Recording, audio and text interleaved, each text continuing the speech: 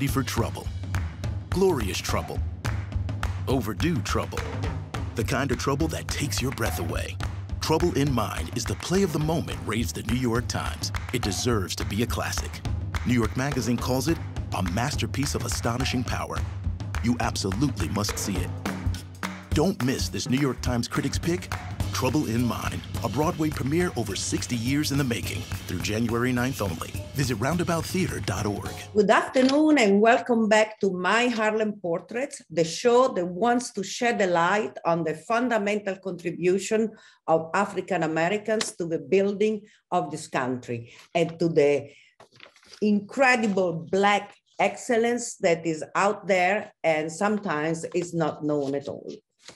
To impersonate this Black excellence today, we have an amazing, multi-talented and eclectic theater, TV, and film director and producer, screenwriter and playwright, Mr. Charles Randolph-Wright. Welcome to My Harlem Portraits. Thank you. I'm thrilled to be part of your Harlem Portrait. So thank you. Thank you. Thank you to you, because I know you are very, very, very, very busy. You are doing right now Trouble in Mind on Broadway, which you directed. So I know that giving me this time has been very difficult for you. So I thank you even more. Among your most known works, for those of our viewers who don't know you very well, there is Preaching to the Choir in 2005. Then you have Motown, the Broadway show that you directed in 2016 or something like that. I don't remember exactly the date. Then Greenleaf, which is a TV series. And then most recently, The Big Leap on Fox. And these are just few of the amazing movies, documentaries, TV series, and theater pieces that you have been directing or producing or writing and so on. You are also the acclaimed director who finally brought to life for its premiere on Broadway by the Roundabout Theater Company, Trouble in Mind, which is currently running until January 9th, 2022. This powerful play about the behind the curtains dramas of the making of a Broadway play was written in 1955 by the great, but I believe under-recognized playwright Alice Childress. I saw it because I met you at the premiere. It is moving, it is ironic, it's satirical, and is politically and socially current as if it was written today, which made it pretty controversial at the time. So tell us why, and tell us a little bit about the plot. Well, Alice Childress wrote this in 1955. It was off-Broadway, a success off-Broadway. The producers wanted to move it to Broadway, which would have made Alice the first Black female playwright on Broadway. But they wanted the content to be changed. They wanted a happy ending. They wanted all these things. Basically, they did not want to be portrayed the way that Alice, she took this light and placed it there and said, look, this is what we're dealing with. This is where we are in 1955. Here in 2021, we're dealing with these same issues. Alice back then said no. And so the play never made it to Broadway. Several years later, Raisin in the Sun became the first Black female playwright's work on Broadway. And Alice never had that chance. The play has been performed around the country in various theaters, but never was on that Broadway stage. And her dream was to have any of her work on Broadway. And out of all of her incredible plays, none of that happened.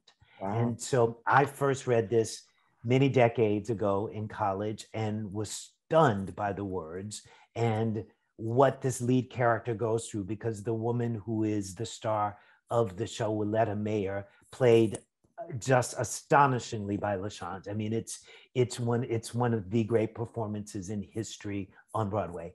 And she is an actress who is middle-aged, and finally she's getting to do a role, she thinks, where she gets to show her real self as opposed to the maids she's been subjugated to play all these years. And so they get into rehearsal, and even though she's not wearing a maid's uniform, she is still playing a maid.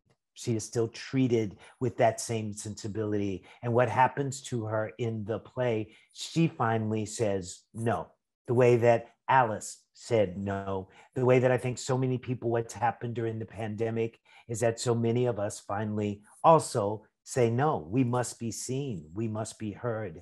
And that's what this play does. And I'm so thrilled at its reception.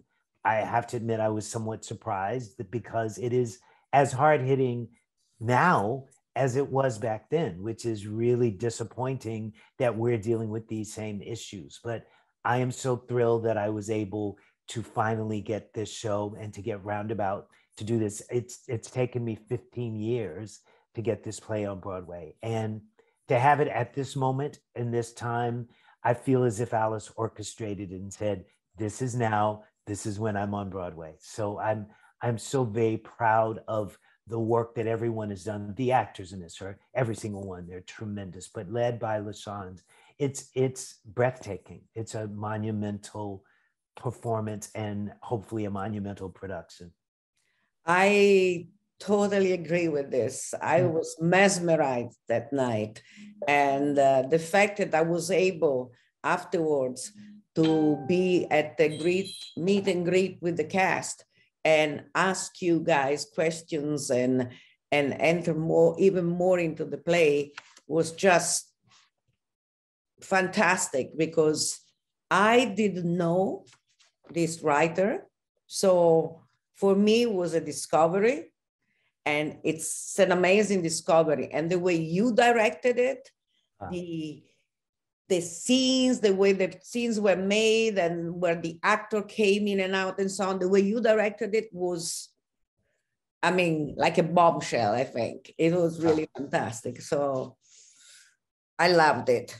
Thank you so much. I wanted it to be authentic. I wanted it to be what Alice would have wanted, who lived in Harlem, who, you know, grew up in South Carolina as I did, but then moved to Harlem. And so she was a child of the Renaissance, and all of that I feel is a part of what that is. The desire to change, to, as I said, be seen differently. And the play is extraordinarily written. Yes, it's so real. Yes. When the character, it's done in such an ironic way that sometimes you laugh like crazy, sometimes you really want to cry. It's really beautiful. And what made you decide to direct the play? Because this is not an easy play to direct. It's not an easy play to put on. Most of these issues are still there, although maybe not as much in Broadway as they were before, but they're still there in our society in general. So what made you decide this? The words, and she inspired me with what she placed on paper before I was born. These words that literally go through me, and her words gave me the tenacity. It gave me the bravery to keep going, because she was so brave in saying no. And I thought, I must fight this battle. I must do what I can to have this happen. So it was, I felt as if I had to do it. It's been one of those projects, as people talk about things, it's spoken to me for so long.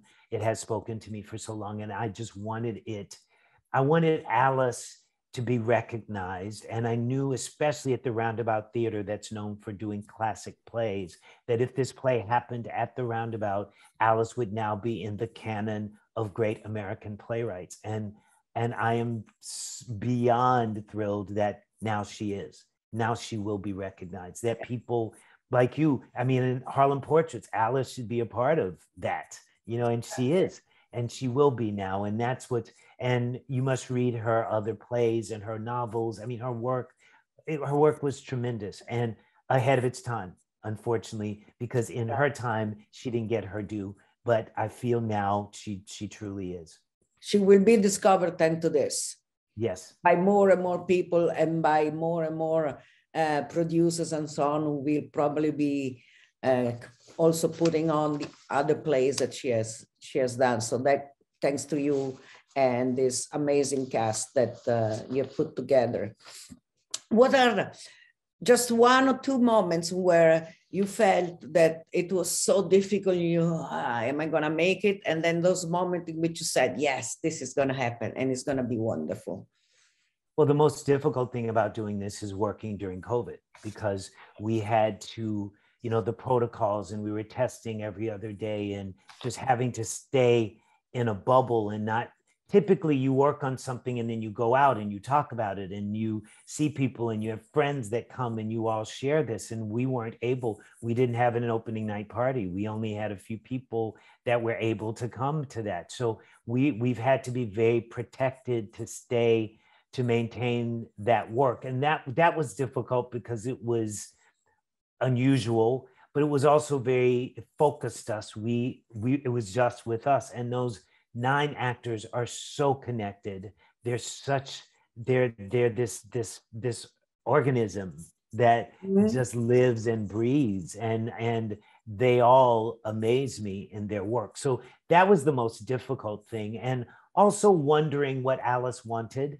When you're working with a playwright, you're able to talk about what something is and what do you feel, and is that happening, and what does this mean? And so we had to do the work. I had to really think about what was happening in 1955. What does that mean? All of those things were a part of that. And then you would have these moments in rehearsal, in performance, where it just all connected. I mean, that's the greatest thing, when you just realize that it comes together and it is organic and it is authentic. And as you said, it moves people and it makes them laugh, so that the humor is there and the pathos is there, and it comes together. And I think what art can do is heal. And I feel this piece, although it does not have the happy ending those producers wanted, this piece is a way to communicate, for people to talk to each other, because we don't do that anymore. And theater hopefully can elicit that. It can spark conversations, and that's really important. And those conversations can lead to change, can lead to healing. Absolutely. And the fact that art is really a overall language, a language that is understood everywhere. It makes it even more of an important tool to be able to speak and to show what's going on in your society, in our society nowadays.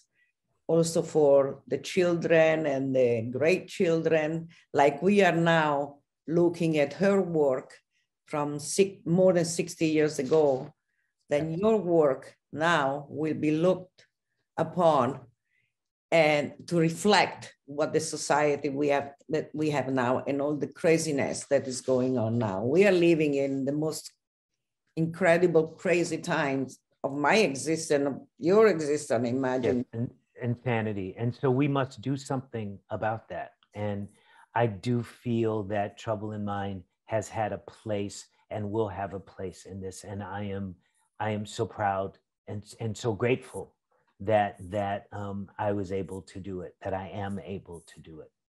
And we are grateful you were able to do it, because thank you. The public is enjoying it.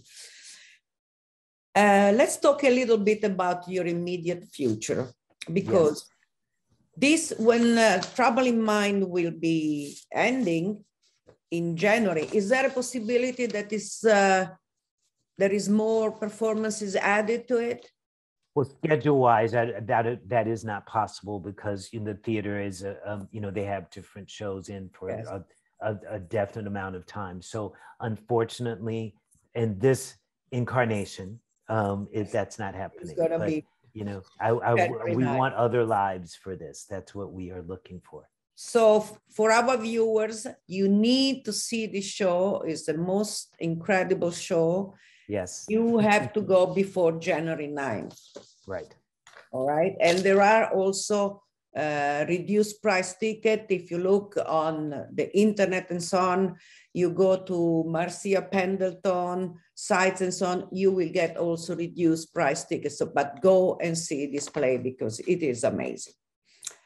Now, in your immediate future, you and Debbie Allen, the great Debbie Allen, are the executive producers of Bring Them Back, which is a documentary about the charismatic Maurice Hines that is scheduled to be released at the IFC Center in New York City from the 5th of January to the 11th of January, and will then be broadcast on Stars.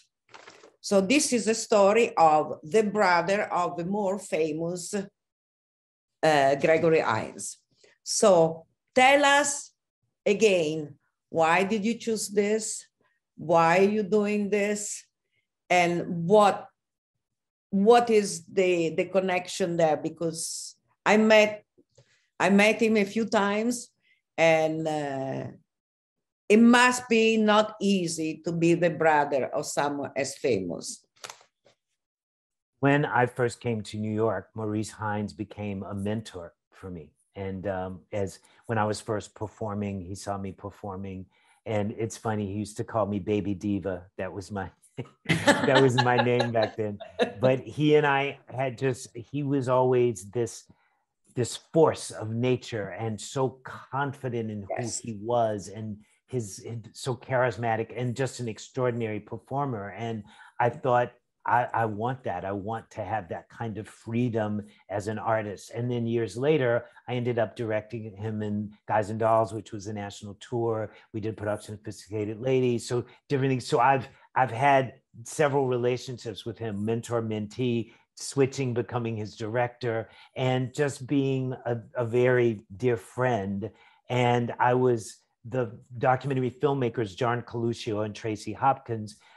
Maurice had mentioned me to them, and so I met them, and they interviewed me to be in the film. And so I was talking about Maurice and our relationship and various things, and I ended up just becoming involved with them, helping them make this happen, helping the many different aspects of it, and ended up, along with Debbie, becoming an executive producer of it. And just before, I guess it was November before the pandemic, we were in the New York Documentary Film Festival and won the festival. And that's one of the biggest film festivals in the world. Yes. And for that to win, because I think again, I love pieces, obviously, that deal with passion. And the passion of Maurice Hines is extraordinary. And also, like Alice, I wanted Maurice acknowledged. You know, more people obviously know Gregory, but Maurice is also extraordinary. Absolutely. And you, in this film, really, it deals with their relationship, it deals with his performing, it deals with his life. It's such, I am so happy that people get to see the person that I know, who I have loved for so long and respected, and who helped me become the work that I do. So much of that is because he opened a door for me. He gave me permission to be who I am. And that's so imperative. How do you get permission? Where does that come from? And to be able to have been a part of this film that celebrates and acknowledges him it's a way, in a way, I get to give back to him. And the film is fantastic. And it's just, the filmmakers did an amazing job of how they tell this story and what they found, and how they let you see who this astonishing man is. Great.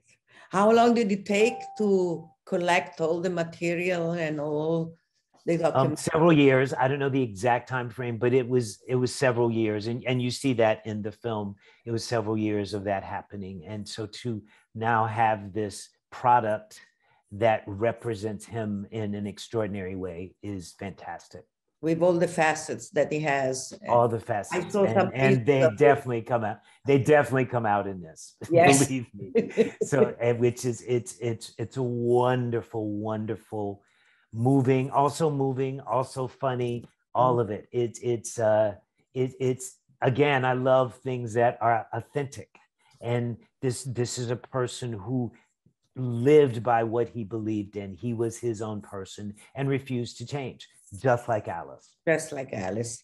And it's a piece of history that needs to be told. Absolutely. Yes. And I am so pleased that it's on film, that it's there, that there is this record, especially that younger audiences can see, because I want them, it's like with Alice, for example, as well, to know that history, because our history is so easily erased. Look at what's happening with critical race theory right now in this country. Erase that history so we don't have to deal with it. And in my work, history always plays a huge part in that. This is actually the reason why I'm doing this program, is because I live in Harlem and I moved here in 2005. And I've been so welcomed by the Harlem community that now I feel much more home in Harlem than I feel in Italy. It's incredible. Yes. This is my family. I love that. And I love that I thank you for wanting to put this in your way out in the world. It's very important. It's very important and appreciated. Thank you so much. And as you say, yes, because the reason why I want to do that is because I know what Europeans, I lived all over Europe because I was in the European Parliament before. So I know what Europeans know about African Americans and all the writers and the playwrights and the filmmakers and so on. And it's very, very important that this knowledge is increased because the knowledge is very, very little. And I discovered some pearls, some diamonds like her now, you know, and I'm so happy about that. To know. So that's fantastic. All right, so I'm gonna ask you something more. We don't have much time. We got maybe 2 minutes left. That is very intriguing for me because he is one of my two heroes. Sidney Poitier's life story is going to inspire a Broadway play, which will be written by you. And it will be directed by Ruben Santiago Hudson. So, and I know that the Poitier family have searched and wanted you and Ruben Santiago to be the ones who will make this movie. So tell me about this play. I first met Mr. Poitier many years ago when I directed a play that he saw, and we went out to dinner, and I literally was unable to speak because, I idolized him, and I just sat there, and I finally thanked him for everything. I just said, thank you for everything. And they quoted this in an article, but I said, and he turned to me and said, if I have inspired you in any way, you have more than paid me back with what I saw. And that kept me going through all the times, all the things, all the fights I've had to fight, because artists of color don't have equity with other artists. I mean, that's and so I could hear his voice in my head, and it just kept me going. And so years later, he always wanted to do a one-man show on Broadway because obviously he was in Raisin in the Sun. Yeah. Ironically, the way my circles are, he worked with Alice Childress, and he is the one that told Alice she should start writing. There's people have said that Alice's first play, she wrote because Sidney said you should be writing. And so the circles, that's amazing doing this. And so several years ago, I spent time with him out in Los Angeles, and we just talked. And I came up with the way that I wanted to tell the story and how it would be. And he had always seen it as a one-person show. And I have a different view that I told them about, and the family loved it. And they chose me to do this, which I still can't believe I'm saying that to you. The idea, and it's been several years, and we were working on it prior to the pandemics, as I call them. And so it's now time to make that happen. But working with him and working with his daughter, with his wife, with his family has been a dream come true. Yes. It is a dream come true to be able to give back to this idol, you know, to work with someone like Maurice, who meant so much to me, and now to be able to put Mr. Poitier's life on stage it's daunting, you know, it's frightening, and I feel I was meant to do it at the same time. So it's an amazing time. And Ruben Santiago Hudson is my dear friend, and we've been wanting to do something, and we have worked on other things, but the idea of us together on this, that the family, and I just remember, I just had this flash now of Ruben and me sitting in the Poitier's house and just talking with him, and just what that felt like, it's amazing to have had the time with him that I have had. I will cherish that for the rest of my life. Fantastic. I think this couldn't be a better moment to conclude our wonderful conversation, because Sidney Poitier is Sidney Poitier. Together with Harry Belafonte in Europe, they were the men who were well known, and their movie, Guess Who's Coming for Dinner Tonight, it was a groundbreaking movie. Everything he did was groundbreaking as an actor, as a director, because he did many films as a director.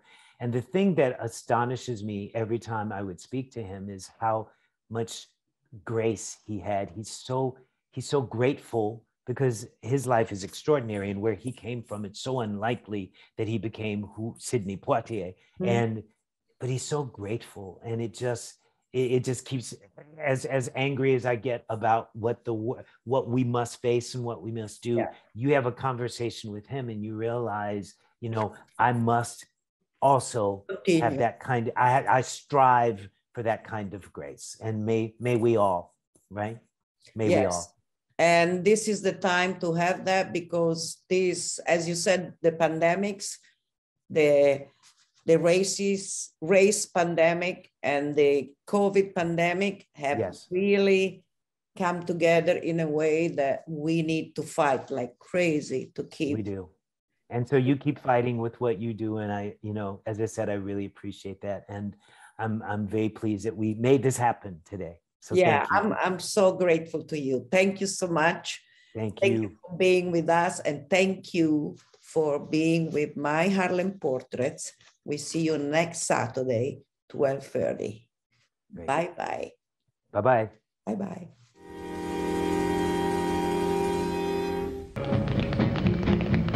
We were dancers from early, and then we traveled all around the world, and we decided in 1959 we were in London, and dancing, of course, had gone out just as we had gotten into it.